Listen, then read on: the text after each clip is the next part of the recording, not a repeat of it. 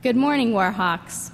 I have so much gratitude to be here speaking on behalf of the graduate class of 2023. I want you to think back to kindergarten as we're here today. Who is your teacher? Who did you sit next to? What did your backpack look like? Did you get chocolate milk or white milk? What did you like to play at recess? Would you have ever imagined that you would be here? Personally, I wouldn't have. I've had a complicated relationship with school since the time I was in kindergarten, when I was first diagnosed with cancer. My cancer was in my kidney, and it was the size of a Nerf football, so it pushed up my lungs and my liver over my heart. So they had to remove my kidney and the tumor, and I had major surgery, followed by chemotherapy. So I ended up missing the majority of kindergarten. But who needs the ABCs anyways, am I right? I relapsed in second grade. This time, the cancer was in my lungs. I had more surgery, chemotherapy, I lost my hair, and this time I had radiation.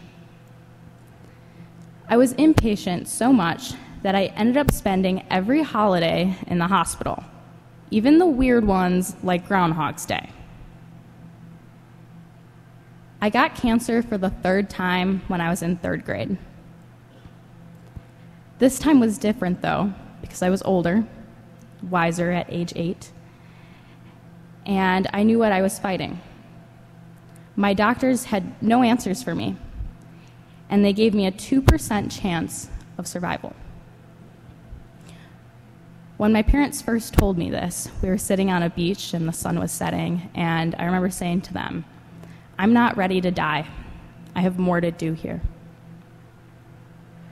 So we searched around the country for some miracle treatment, talked to a doctor in California, and we decided to do 5 months of high-dose chemotherapy, followed by a bone marrow stem cell transplant, where I spent 50 days straight in the hospital.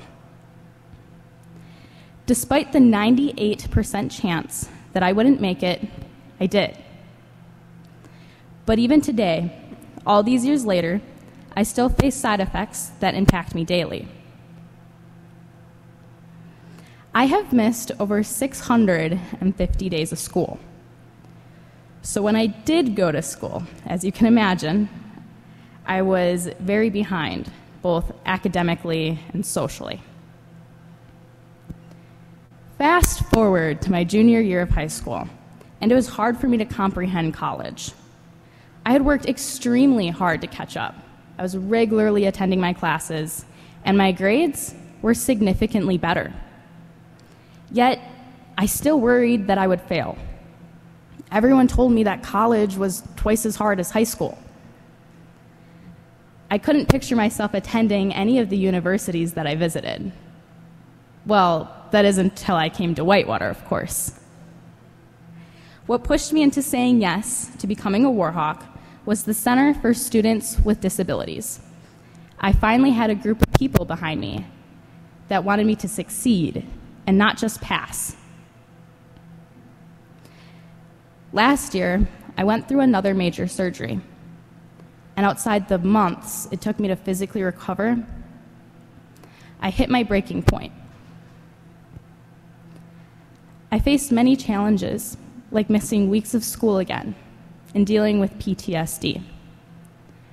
The surgery caused rifts with my friends and my family, while overall taking a large toll on my mental health. I worked hard to keep up in class, go back to dance, go to therapy, and I poured out my emotions into my artwork. The art department here has played a big part in supporting me, as it has served as a safe place for me to continue my past and present traumas. But even a year later, it still felt like I hadn't made enough progress. To make things worse, I was going to start student teaching. and I was going to be at an elementary school. And it wasn't any elementary school, but it was my elementary school. The school I used to silently cry at my desk. The school I used to spend hours hiding in the bathroom to avoid going to class. I was ready for the worst. And when I first started, I wasn't far off.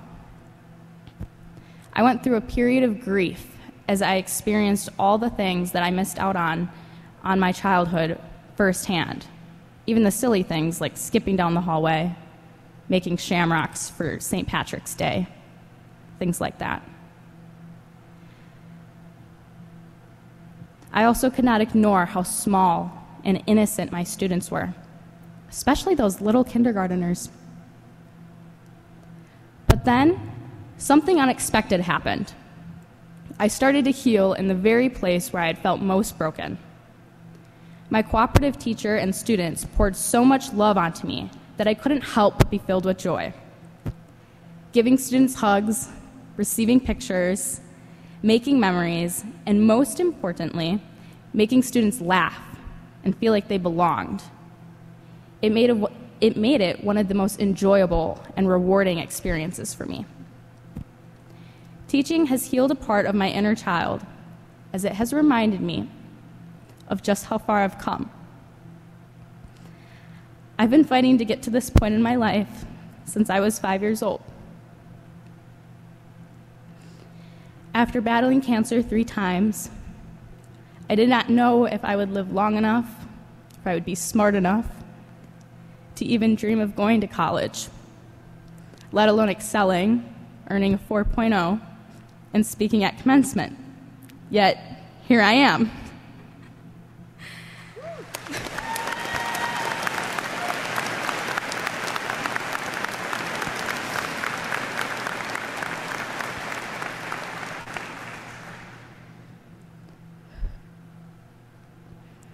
We are going to face difficult things in our lives. We are going to have setbacks that set us back so far we don't know if we will ever catch up. We're going to experience heartbreak and loss. I mean, we already have. One thing we have all faced is continuing our education through a global pandemic when the world all but stopped turning. But if there is one thing that I have learned about overcoming difficult things, is not only how to survive them, but how to continue living. Despite everything I have gone through, or maybe because of everything I've gone through, I have an immense amount of gratitude. I thank Jesus every day, and I wouldn't trade the life he has given me for anything, despite people telling me I have the worst luck from anyone they've ever met. We are not guaranteed or entitled to time on this earth. So I plan to make every day count by finding joy and sharing it. When I was first diagnosed with cancer, I made bracelets, necklaces, and cards for the other kids in the hospital. Although I was confused, angry, and upset, as any 5-year-old, or anyone at that matter,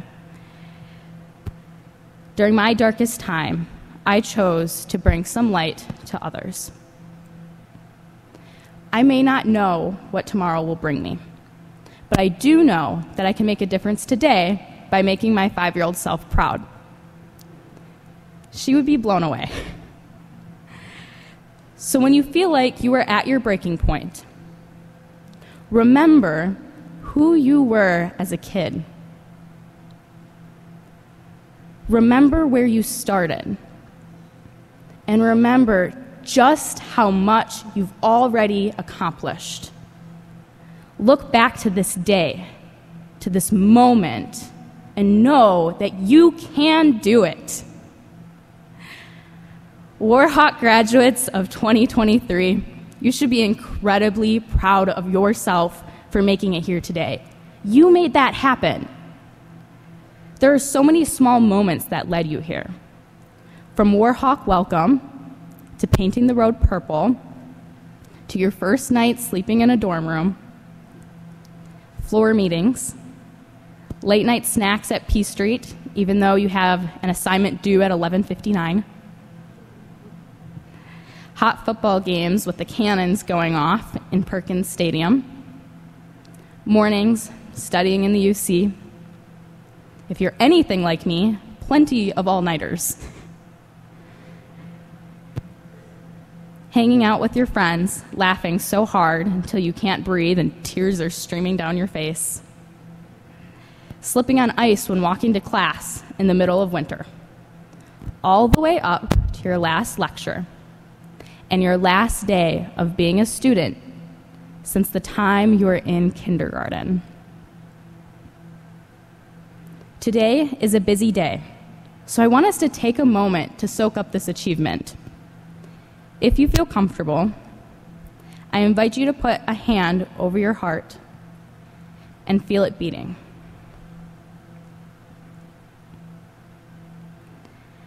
Remember what everything looks like, how it feels to wear your cap and gown,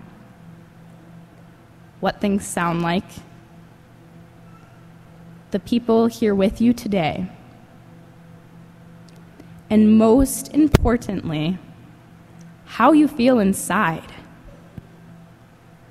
We will always have today, and we will always be Warhawks. Congratulations.